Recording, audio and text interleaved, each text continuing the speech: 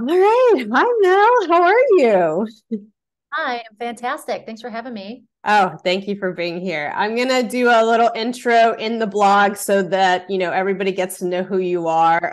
But just in terms of like our personal relationship, I'd love to like talk a little bit about that. We both met through our business coach, right? Dallas Travers. And also, yeah, and I love what you do. Of course, you're in the entertainment industry, as most of the people who are following me, and in the things that I do as well. And then also in my past career as a TV producer. Great. um yeah, so tell me a little bit about like how you even got into the entertainment industry and being a casting director. Oh, it's a cat mistake. Like all of it's a mistake. I don't, it really honestly is. I went to school for marketing. Um, yeah, I was like waiting tables in South Florida and somebody was like, "Oh, you'd be great in commercials." And so I started just like, I was like, well, I guess I need to get into an acting class. I really didn't know what I was doing. So I Mm-hmm. got in an acting class and we were like rolling around the ground. I'm like, this is the only one around, in Davie, Florida. And so I was rolling around for like a year. And then, slowly but surely, I started to take workshops with casting directors. It was like when they first came out, late 90s. And Mm-hmm. uh, I really booked as much as I could in that area. And then I took a workshop with Mark Hirschfeld, head of NBC at the time. And he said, "Hey, why don't you fly out to LA? I'll help you get an agent. I think you could book a pilot." And so I was like, great. I was like living in this like thank God you're here, by the way, for actors money wise, because I was like in a little teeny apartment. Like, I wish I would have had you back then. So I just kind of scrapped everything, moved to LA. I didn't know anybody and signed with this big fancy agent and hit the ground running. And within that, my agent had introduced me to an acting teacher. Mm-hmm. And so I ended up sticking with her. And in class, I was like, I cannot wait tables anymore.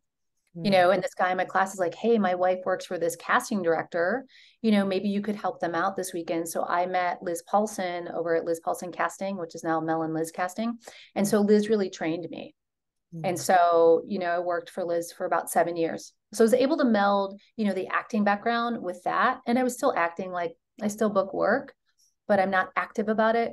But I know I kind of am that trifecta.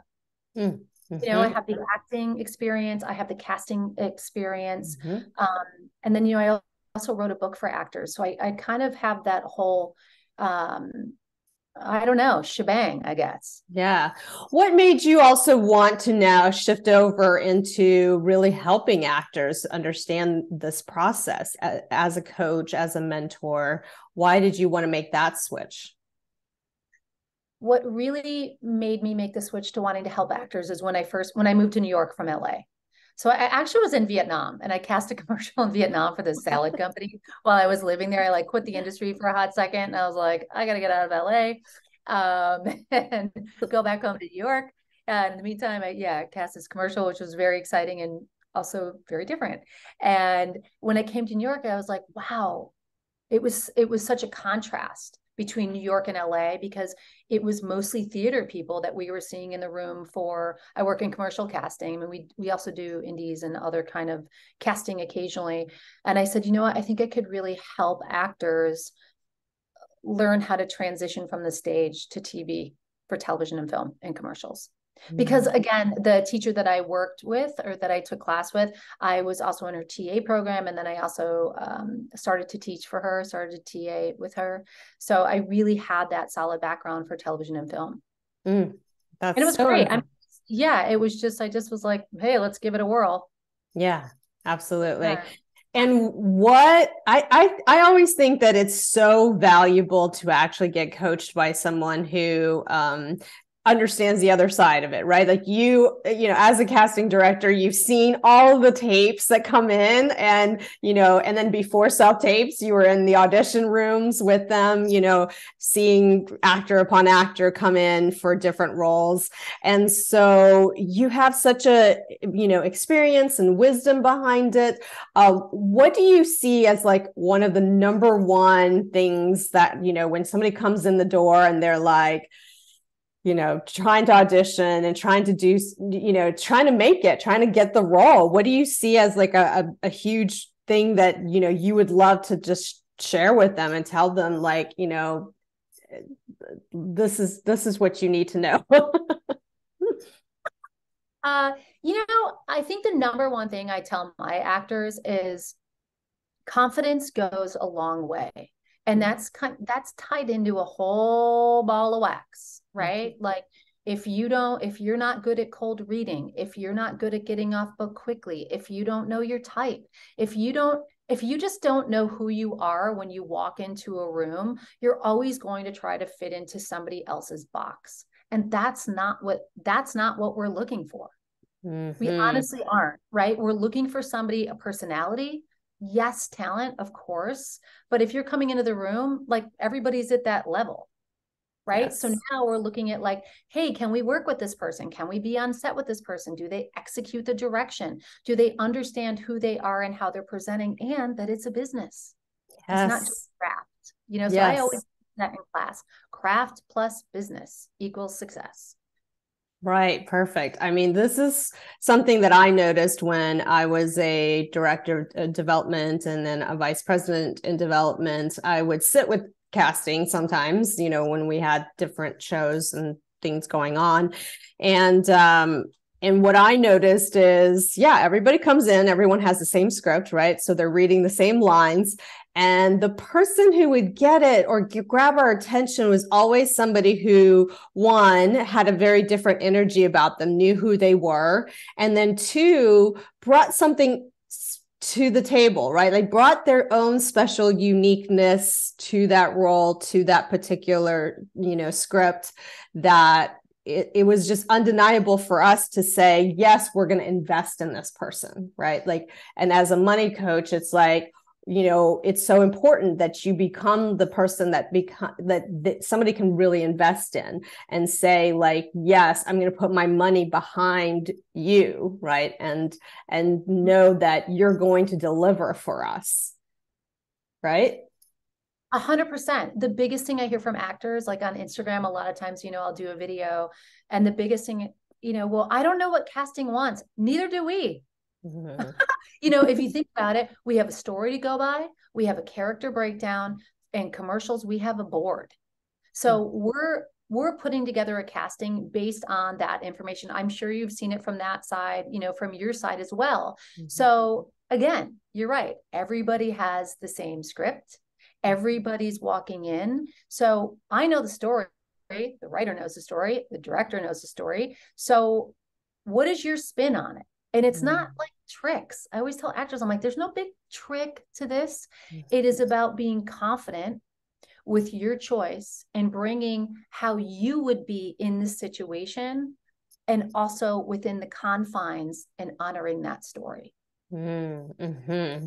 Absolutely. So when this interview comes out, you would have just completed your master classes on, right. On 3 mistakes that you've seen, right, with actors, and how to really help actors to kind of,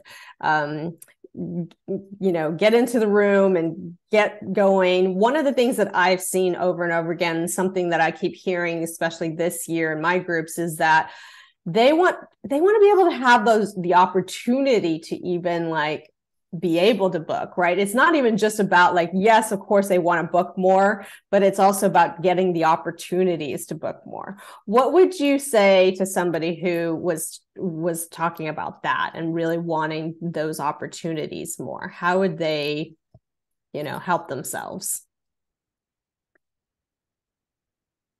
I'm going to go off of my experience. So for me as an actor, and because again, I didn't have a map, right?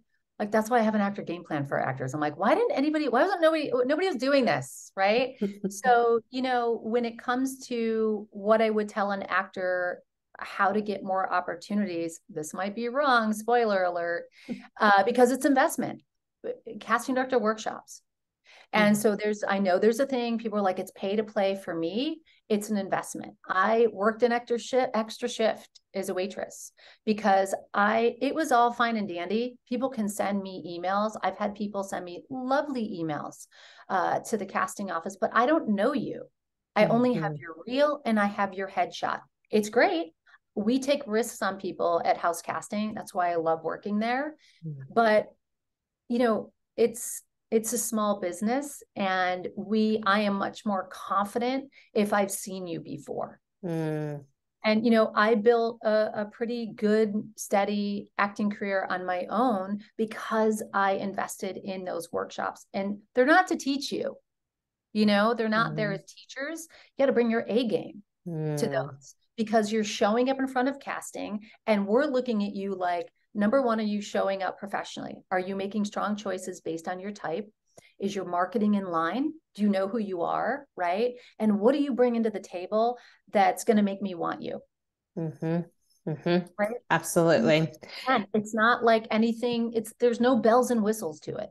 Yeah, that's such a good point about, that you don't know them, and then being in a workshop with you helps you to get to know them, right? And it's the same thing as an actor's agent or manager, right? You can have an agent or manager, and if they don't really know you very well, they're not going to sell you in a good way either, right? So I think it's the same thing. And then I always say that, like, when I was in the entertainment industry for 15 years, I had never got a job by just applying for something.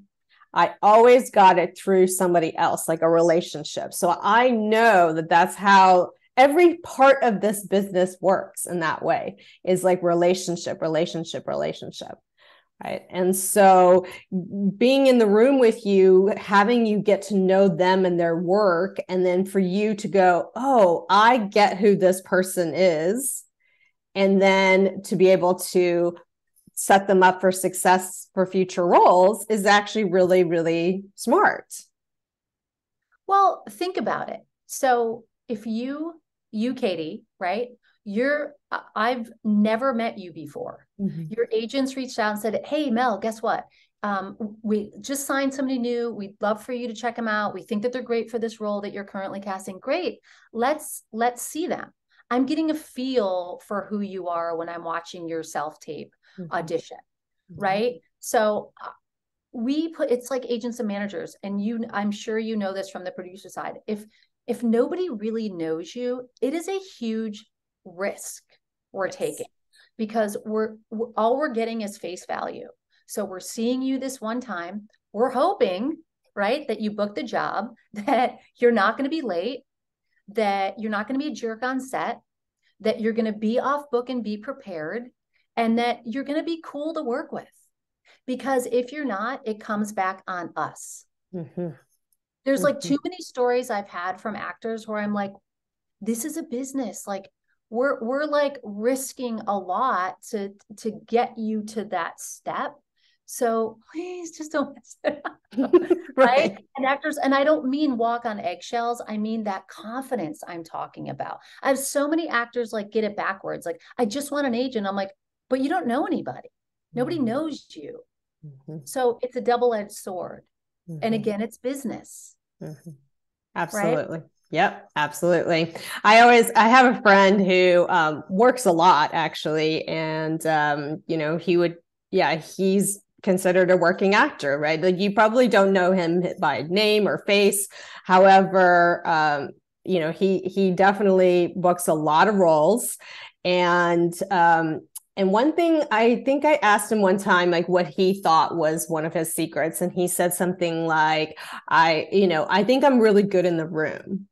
And what he meant by that was that he would be really, like, he would start to form these relationships with casting directors, right? And so he became like a favorite. And every time like some role would come up where they kind of needed a generic person like him, you know, he would get the call. He would usually get the call, you know, to come in and do something, right? Because he, you know, he was very well liked. And I can see that, right? Like he's one of those people that's like very magnetic and, you know, really makes you want to get to know him and be, you know, be his friend in a way. So I also see that as a plus, right? Like, you know, and that's part of what you're saying too, is like you getting to know these actors, right? Like being in a workshop with you, being, you know, working with you, it's like you get to know who they are even more as people, right? And that also helps too. Yeah, I mean, for me, it shouldn't be a difference when you turn the camera on to do a self-tape, right? Like, and I've had directors that I've worked with before, and like in the Zoom callback room where they'll say, at the end, it's really cool. We always work with this one director, and he's great. He does a lot of film. He does a lot of comedic film, but he loves to do commercials when he's not working on film. And one of the things I took away from working with him over the years is he's like, I always look to see if between when I'm talking to them, when they come in the room and their slate, if it's seamless, or if it's like, hey, Katie, I'm Melanie Mack, or hey, Katie, I'm Melanie Mack. Right. So it's like so interesting. Like I look for that now. Like it's such a great thing that I will like share with actors, like, hey, try it, you know, see how that works out for you. Oh, but I love that. Yeah, I feel like that what you're saying, booking the room is confidence. Your job isn't to book the job. It's to book the room. There's too many factors that are at play that you just don't have control over. You know, and if you get called, it's funny, I coached 4 actors today for the same new show, totally different roles, totally different episodes. Every single one has been in for this office before. And so for me, before the coaching, I was like, you know what that means, right? And all of them were like, what? They're like, wait, what? And I'm like, you built a fan. The fact that they're casting a new show, a brand new show, season 1, and you got called back into a room. Because I look at their history, I'm like, they called you in twice already last year. And sometimes I think as actors, like, it's so important to remember those wins, because for us on the casting side, there's 1,000 people that submit for your role, 1,000 people, and you got that audition. And if you didn't, then you got to get out there and have people know you. That's so powerful. Yes. Because we need you. We totally need you. And if we don't, and actors will ghost us. We get ghosted. It's like dating. I'm like, wait, where'd that actor go? Like, I haven't heard from them. You know, I like when actors don't send me a long, huge Santa list of an email, but like, hey, Mel, just did this. Great. I might have something that came across my desk and it's perfect for you. I wanted to share. But get to know you first, right? Not just randomly, like without you ever getting to know them, like start sending you stuff, right? Yeah. Or I've had people blind submit. And again, if you don't know yourself, you're writing this like diatribe that I just not going to read because I don't know you. Right. So you got to hook me. It's still a business. You still got to hook it. Right. Yes, absolutely. Oh my gosh, this is so great, right? Like, I think anybody who's watching this right now, like just from this very short bit that you were talking about, like really understands, oh my God, you have so much knowledge and experience, and there's so much that you can teach, you know, actors in how to do this, you know, how to do this work so that you get more of those opportunities and you can get more bookings and, you know, and really thrive in this career, because, you know, it's tough. It's not an easy career for sure. You know, it's probably one of the toughest because you're always facing a lot of rejection and criticism and those kinds of things. However, if you love this work, this is what it takes to kind of get you to that next level, right? Is to really take advantage of these opportunities to work with a real casting director, you know, somebody who's actually doing this, you know. So Will you just, while we're wrapping this up, is like, tell me one thing that you would want actors to kind of take away from, or if they can like really learn something from your workshops, or like, even the master classes that just ended, something that where they can reach out to you, or, come and work with you. How do they do that? How do they come and work with you? Yeah. First of all, just come say hi on Instagram. Like hop on over, DM me. I'm a very open person. I'm here to help actors because I did not have that help. I had to really navigate it on my own, and it was very stressful for me. So Mel Mack Acting Studio over there, I made a whole bunch of free videos on YouTube for people to check out and comment. Always happy to make a new video to answer people's questions because I would want that as an actor. So that's Mel Mack Acting Studio. We have a Facebook group that you can join from the casting room on Facebook. So I'm there as well, hanging out, asking some questions. And you can also check out our website, melmackactingstudio.com. We got pretty great freebies. I was very conscious during COVID. As a casting director, I panicked. I was like, oh my God, I have to put a class together for self-tapes because I'm seeing what's happening in the room. And I'm still seeing it. I have quite a few conversations on a weekly basis with agents and managers. And I'm like, all right, well, here's a solution, So I think that's the best way. Does that answer your question? Yeah. That definitely answers. For your community, one thing I wanted to just share quickly. I did the South by Southwest Actor Conference last year, and I met this guy, and he happened to show up when I was doing the opening, and he was just this cool kid, right? And he's confident, he's comfortable in his skin. We hung out and we chatted for maybe like 10 minutes, right? I get back to New York, and I can't remember how it went down. I want to say he emailed me, because I said to all actors, email me. Here's my email address. Here's a freebie. You have any questions, let me know on Instagram. So it was either Instagram or he emailed the office. He happened to live in New York and just said, you know what? I'm going to bite the bullet, and I'm going to go meet all these people at this conference from LA, New York, and the Midwest. I'm going to spend the money. I'm into acting. I have my own things that I've been doing. I don't know what to do next.